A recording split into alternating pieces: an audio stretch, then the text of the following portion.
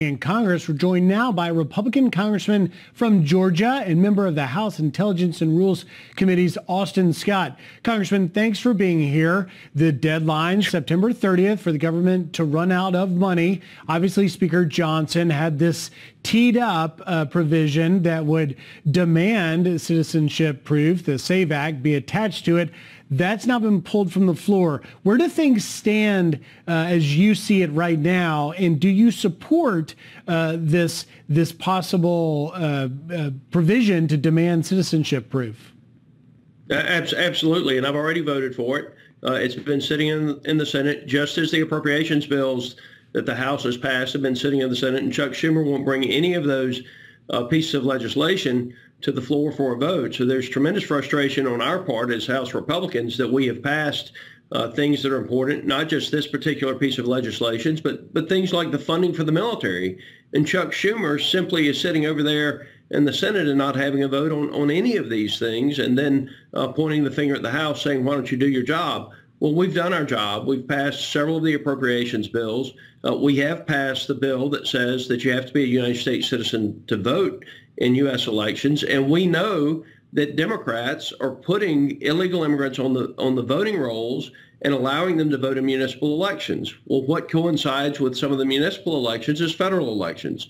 And so once somebody's on the voter rolls, how does that person that is volunteering and working on the day determine if they are or are not eligible to vote in a federal election? So you're better off not having people who are not U.S. citizens on the rolls voting for any elections. And I support what Mike is doing. I think that our election should be reserved for U.S. citizens. But when it comes to, obviously, Speaker Johnson's pulled the bill from the floor because it doesn't have the support. And now we have former President Trump weighing in saying that if it isn't attached, then he should shut the government down. We can show you what he took to his Truth Social, saying if Republicans in the House and Senate don't get absolute assurances on election security, they should in no way, shape, or form go forward with a continuing resolution on the budget. The Democrats are trying to stuff voter registrations with illegal aliens. Don't let it happen.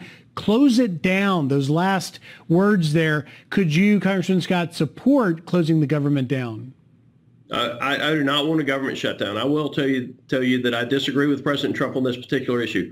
We have a very slim margin in the House of Representatives. We have very close races, some of which were won by less than 100 votes. And so when you get to those 50-50 districts, I do think a government shutdown, even though it would be certainly just as much the fault of the Democrats as the Republicans, I think the Democrats, and they want the shutdown because they know it works to their favor in the elections, I think it hurts us as Republicans in our close and competitive seats. And so what I would advise President Trump is I certainly still think he's going to be elected president of the United States. I want him to be the president of the United States. If the Democrats have control of the House of Representatives, they will simply sabotage his presidency the way they sabotaged it the last time.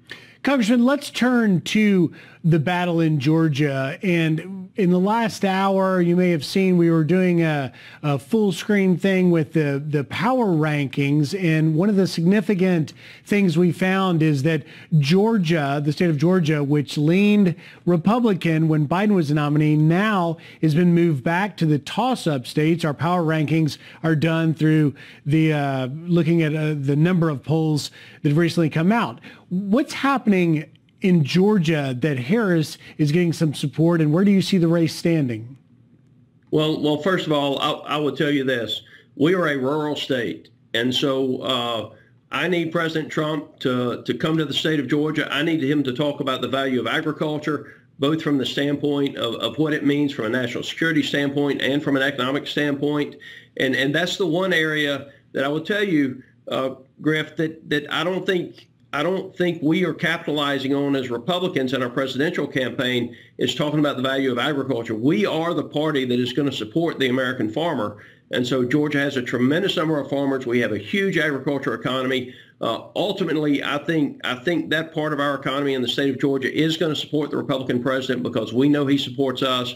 But, man, it sure be nice to get him down here to Farm Bureau and remind the Georgians out there what he did for Georgia's farmers. Well, there's a chance he could be watching now, and hopefully we'll take your advice to come down. Just quickly before we run out of time, Congressman, we're going to be talking with some economic folks a little bit later in the show, and one of the things I want to point out, but I'll do it here first, and that is under the inflation that we saw, agriculture was particularly a rise of more than 20% inflation for the agricultural sector. How bad have farmers been hit in the last 4 years? Very, very bad. The increased cost of labor, the increased cost of diesel, seed, fertilizer, all of our inputs have gone up exponentially, and yet the price of the commodities that we grow is actually down. And so we're looking at widespread economic losses throughout all of rural America. And I'll tell you, the tax base for our school systems, our cities, our counties, it all depends on that agricultural sector being profitable. And so our farmers are in trouble. It's not just in the state of Georgia. It's in the Midwest. We have a Secretary of Agriculture right now that has not been supportive of production agriculture. Obviously, if Donald Trump is in there, he's going to put somebody back into that department at the USDA that supports our farmers. And that's what we need. I mean, key to this is having, when we have these economic collapses in rural America and the ag economy, is having a Secretary of Agriculture that actually supports the American farmer. And we simply don't have that in Secretary Vilsack. So President Trump, I guarantee you, will appoint a Secretary of Agriculture that supports the American farmer. And that's one of the points that we've got to be out there making is we're going to put secretaries in place if you give Donald Trump the presidency that actually take care of the American farmer.